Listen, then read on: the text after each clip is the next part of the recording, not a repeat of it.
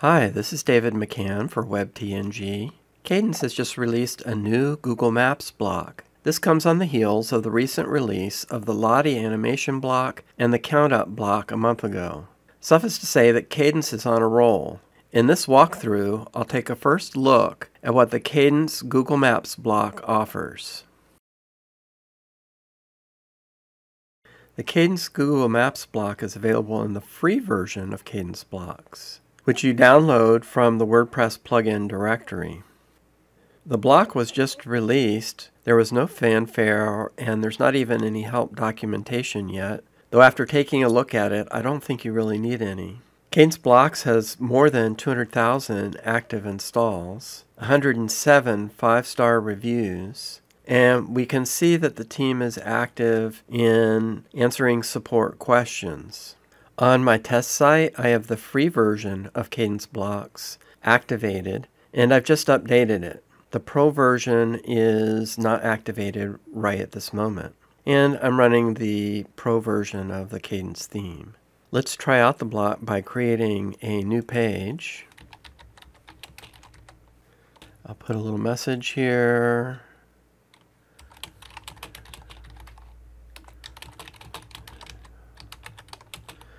Okay, and then I'm going to go into the design library, and I'll just pick this Contact Us form here.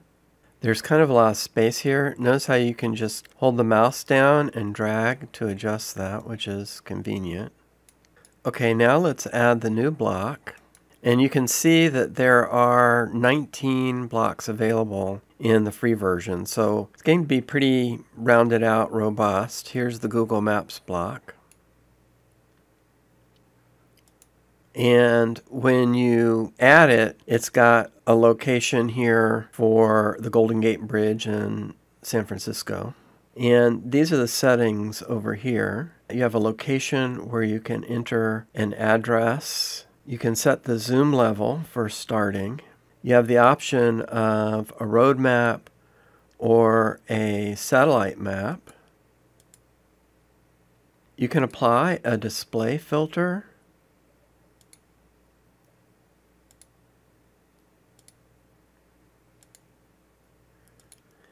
If you want to have kind of an artistic effect. You can set the container size, and these settings you can adjust by desktop, tablet, and mobile. So that gives you a lot of control there. One of the things I was curious about is if you could use a latitude and longitude coordinates for the location. So I searched for Des Moines, Iowa, and found the lat and long for that, and I'm just going to copy this here, and we'll paste it into the location field.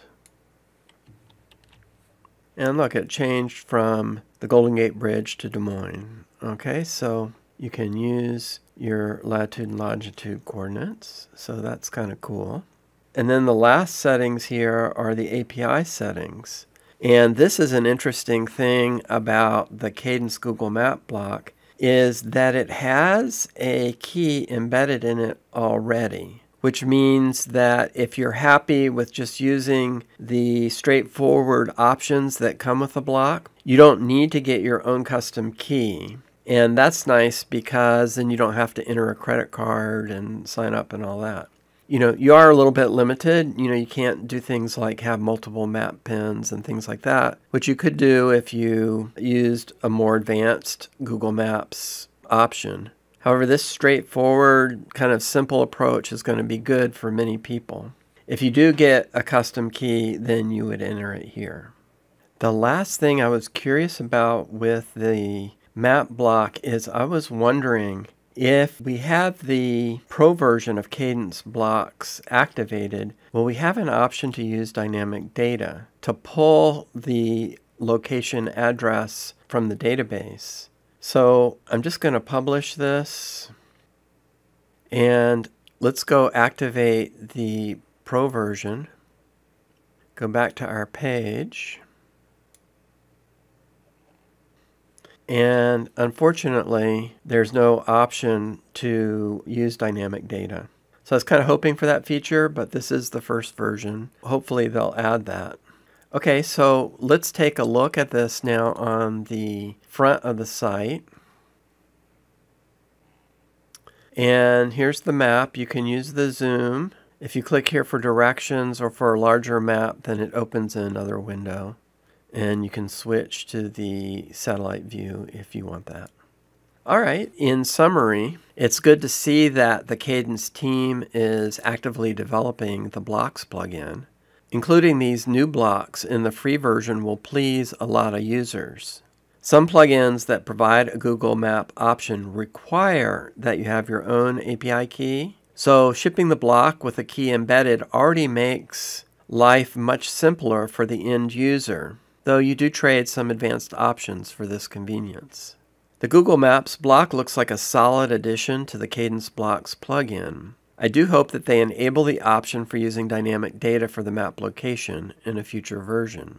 Kadence Blocks doesn't have as many active installs as some of its rivals, but Kadence is a great choice for site builders, and with releases like this, the Kadence team is turning its users into raving fans.